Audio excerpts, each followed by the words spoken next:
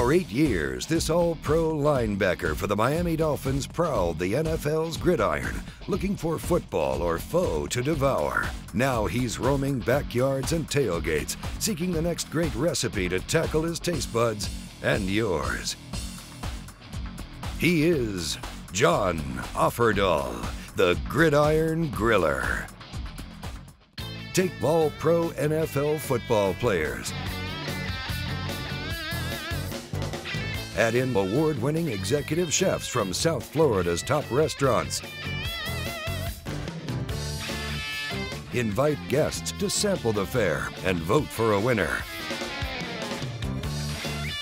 Mix well with an exciting cornhole beanbag toss competition, and you have the winning recipe for John Offerdahl's Gridiron Grill Off, a spectacular event where celebrity, competition, and charity collide.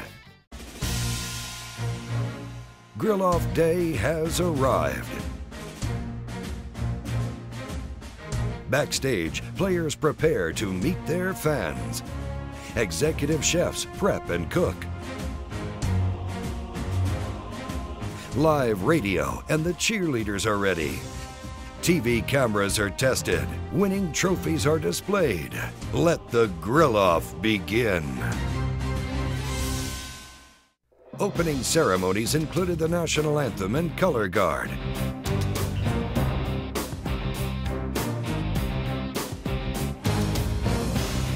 Guests mingled with celebrities, tasted great food and wine, and voted for their favorite. We're the team to beat right now, although all the other guys are saying it, but they don't really believe it. They don't believe it. No, we're good. They don't know what they're in. They have no idea what we're going to do to everybody. We are going to shock the world tonight. Coming into this, what was your game plan? Because, you know, this is a competition. And we've got Joe Rose, we got Dupe, they're talking a lot of trash. Well, I don't talk trash, I talk the facts. One of the judges came by, I thought she kind of gave us a good score. She didn't want to divulge in how she felt about it, but I can just tell the way she was enjoying it that she would probably put us in the top rankings right now. Our creation here is called the Perfect Season Salmon, after the 72 Dolphin Perfect Season. And we've had several judges through, and they've given it the highest rating. So, you know, I don't want to count the chickens too soon, but I'm pretty optimistic about it. A lot of trash talking going on tonight. Joe Rose says he's got bacon. Well, listen, you know, when you never win anything, you know, like last year he lost, he didn't win the cook-off. Last year he didn't win the cornhole toss.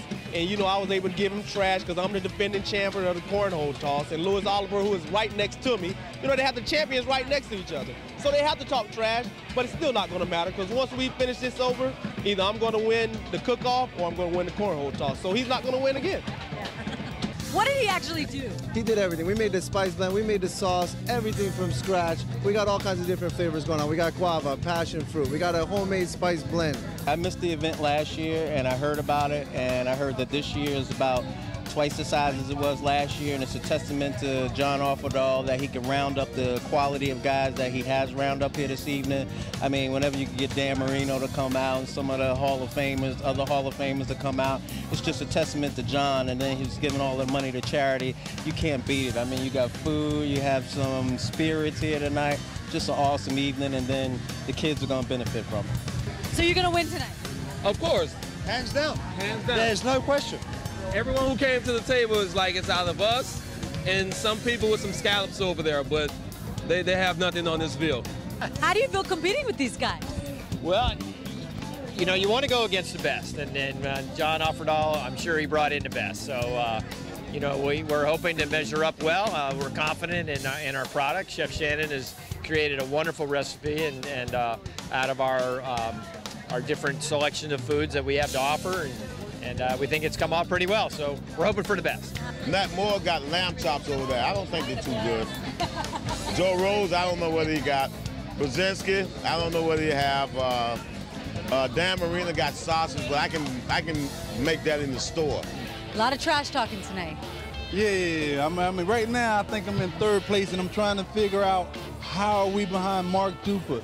Mark Duper has a bologna sandwich. Who's voting for a bologna sandwich? I mean, we cooking duck confit over here. I mean, it's amazing. Have you tasted this? This is like fine cuisine at its finest. And we got the best wine to go with it. Absolutely. That Murphy Good Pinot Noir. This is Hollywood Prime doing tailgate. Finally, guests competed in the Cornhole Classic, a beanbag toss tournament that ended with the top players and celebrities in a playoff competition.